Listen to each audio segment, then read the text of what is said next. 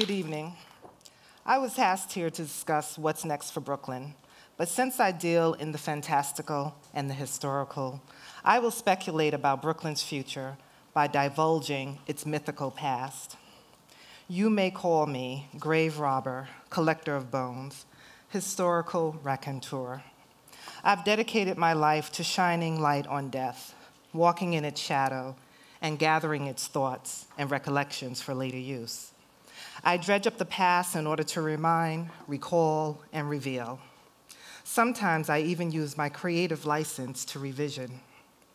You say family, and I immediately think ancestors.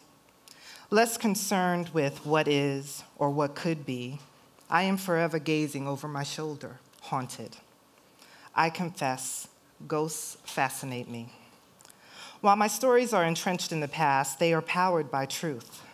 Specifically, those details buried beneath centuries of lies, those whitewashed facts and bitter realities that have been honeyed and watered down for easy consumption, Kool-Aid. I was born in Brooklyn in the latter days of September, ruled by Venus and the ever-balancing scales of justice. Taught to read and write at the tender age of 4, I became instantly enchanted with both.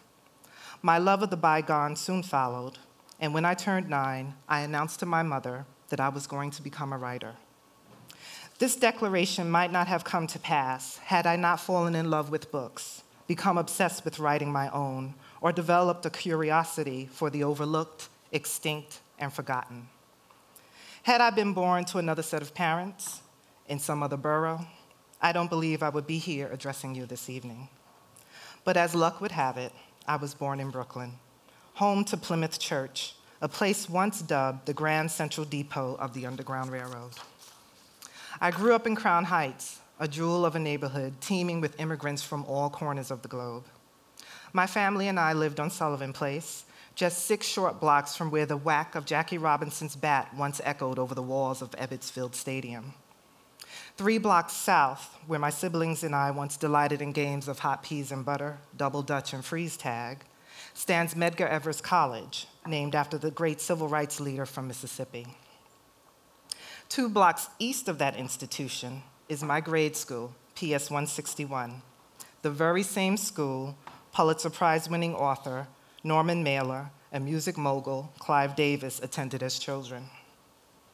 Not far from PS 161, on Dean Street, between Albany and Troy Avenues, once stood a handsome 3-story brick building that was home to the Howard Colored Orphan Asylum. For a few months in 1906, that asylum was haven to Ota Benga, a Congolese man, a pygmy who had for some time been placed on display in the Monkey House at the Bronx Zoo. Walk west from that point and you will stumble upon Weeksville, now the Weeksville Heritage Center, the guardian of what remains of a neighborhood founded by newly freed African Americans. From 2001 into 2012, I owned, resided in, and wrote 10 novels in a beautiful 1896 brownstone at 534 Decatur Street in Bedford-Stuyvesant. The first owner of that home was William F. Fomer, a visionary who invented the Graflex camera right under that very roof. Less than a decade later, Bedford-Stuyvesant would see yet another creation. Morris Mitchum, a Russian Jewish immigrant, moved by a cartoon depicting President Teddy Roosevelt having compassion for a bear at the end of a hunting trip, stayed up all night constructing a plush toy that he named the teddy bear. While graveyards may not be high on your to-visit list, it floats at the very top of mine. East of Bedford-Stuyvesant, straddling the Brooklyn-Queens border, sprawls the Cypress Hill National Cemetery, a vast city of the dead well known for its prominent residents, such as abolitionist James McCune Smith, who was the first African American to obtain a medical degree in the United States, Charlotte Ray, the first female African American lawyer in the nation, musician and composer Eubie Blake, historian and activist Arturo Schomburg, and Harlem Renaissance novelist Nella Larson. My paternal great-grandparents, Aubrey and Ethel Gill, are buried there as well. Like so many others before them and since, they left their tropical island home of Barbados and came to America to forge a better life for themselves and their offspring. So in my book, they are rock stars. Brooklyn, frontier, haven, muse, final resting place, historical register.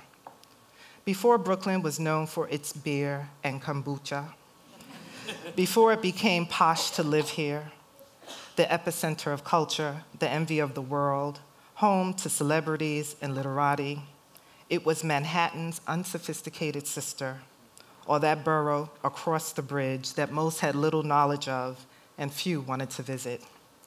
Brooklyn, my home, my hood, the birthplace of Biggie Smalls, Barbra Streisand, Jay-Z, Woody Allen, Rita Hayworth, Akashic Books, Spike Lee, and me. Magical Brooklyn, where the impossible is made possible, dreams are realized, and wishes do come true. In her classic novel, A Tree Grows in Brooklyn, Betty Smith wrote, "Brooklyn was a dream. All things that happened there just couldn't happen. It was all dream stuff." Thank you.